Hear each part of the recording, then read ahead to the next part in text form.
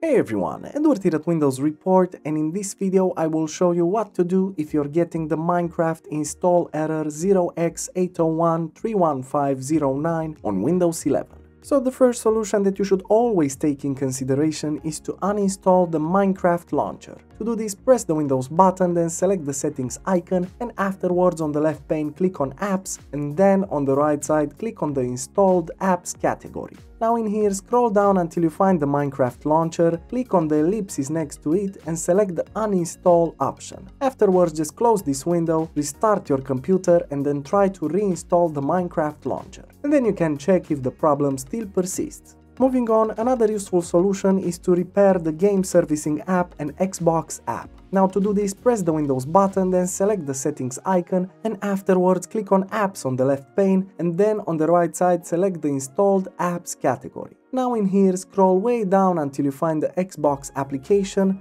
and what you have to do is click on the ellipsis next to it and select Advanced Options. Now in the next window, scroll down until you find the Reset section, and you can start by pressing on the Repair button.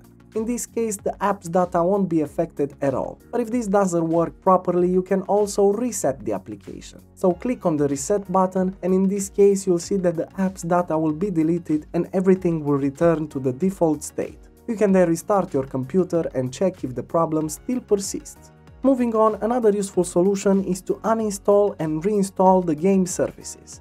Now to do this, right-click the Windows button, then select Terminal as an administrator. And in this PowerShell window, make sure to copy-paste the following command and press Enter after this command. Now after the procedure is finished, what you have to do is simply restart your computer, then once you open the Xbox Game Pass app, it will prompt you to install the gaming services again. And once done, you can try to rerun the Minecraft installer.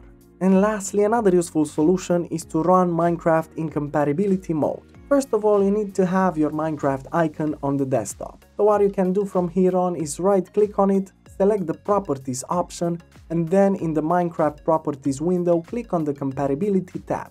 And now the last thing you have to do is simply tick this box next to Run this program in compatibility mode for Windows 8. Click on Apply and OK to save the changes, and then you can try to rerun the Minecraft installer. However, as an alternative, we highly recommend you to try out Restoro, which is an app that specializes in scanning and repairing any issues with your Windows operating system faster than you think. At the same time, Restoro also repairs damage caused by malware, which is a great plus in functionality. So make sure to check out the link in the description below. And that was it. Super simple, isn't it? Of course, if you enjoyed this video, make sure to hit the like button and as usual, subscribe to our channel. Thank you.